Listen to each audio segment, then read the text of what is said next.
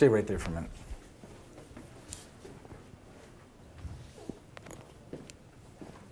Yeah, we'll go around this way.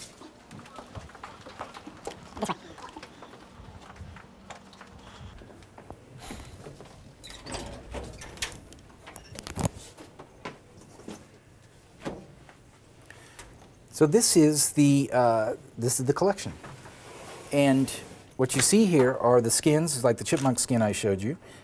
These are striped grass mice from southern Africa, and the skins, the skulls, and if there are any postcranial skeletons are all stored in the same spot.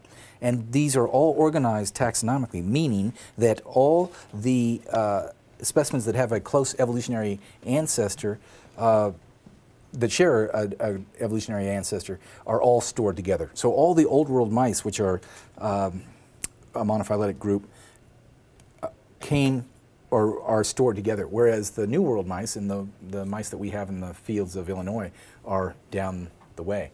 If you look down this hallway here, you see all those cases. Every single case up on this floor is filled with rodents. It tells you two things. It tells you we have a lot of rodents, but it also tells you what the most diverse group of mammals is. The second most diverse group is bats. So let's go downstairs and we'll take a look at some other specimens.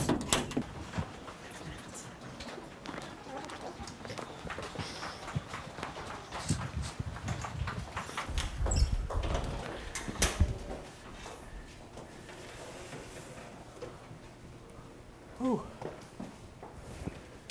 You know what this is? That's a bat. It's a flying squirrel. It's a flying squirrel. And there are two species of flying squirrel here in the U.S. We actually have flying squirrels in Chicago, but you never see them because they're nocturnal.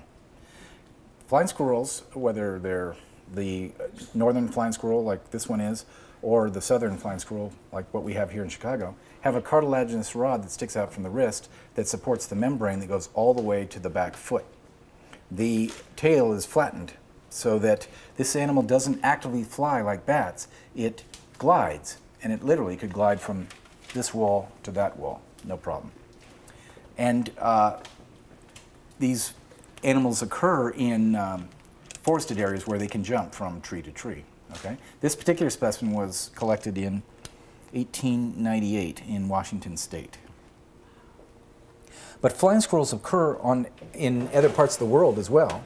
So while we have two species in the U.S., there are other flying squirrels that occur in places like Borneo. Whoa.